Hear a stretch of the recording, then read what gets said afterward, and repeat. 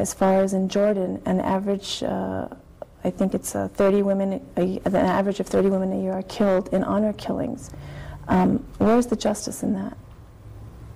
Well, I mean, there isn't any justice there. You know, the question is, there's no justice. What honor killings, what how does is Islam honor perceive killing? that? How can Islam has no concept of that. The Christian Arabs do that. Mexicans used to do that. Mm-hmm. But there are reports of it in other Muslim countries.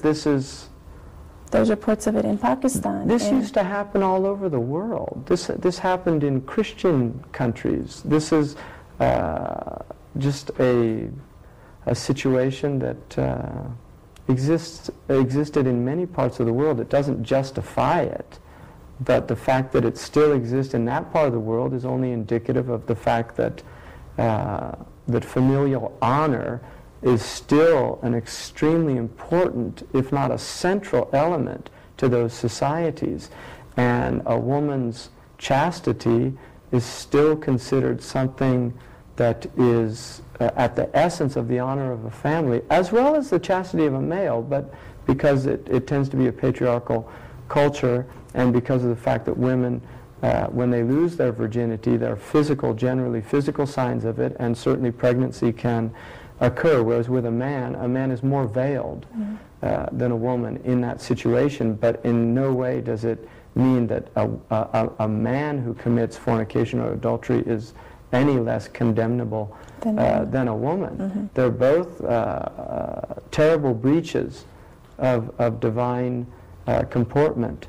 But I would say that the Christians have the same concept in their ignorant societies. Arab Christians have done this. So there was an Arab Christian that killed his daughter in Chicago.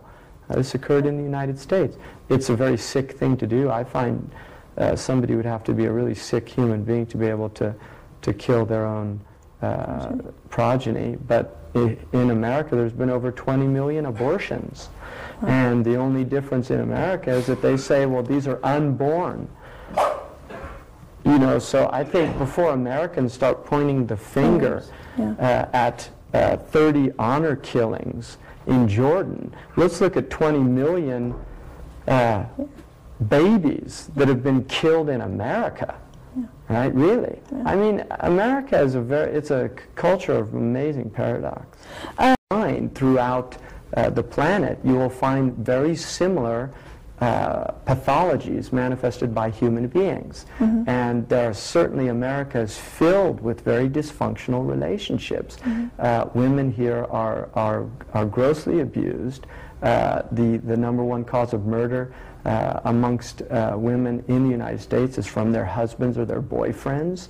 I mean, you see this. So I don't think you can say Muslims have any monopoly on the mistreatment of women. Mm-hmm. I think globally we have a problem. The problem in Islam occurs when Muslims do not adhere to the traditions of Islam, to the teachings of Islam, and vice versa. When they do adhere, you will see, in fact, extraordinary harmony occur in the human relationships, because very clear guidelines have been given in terms of gender relationships.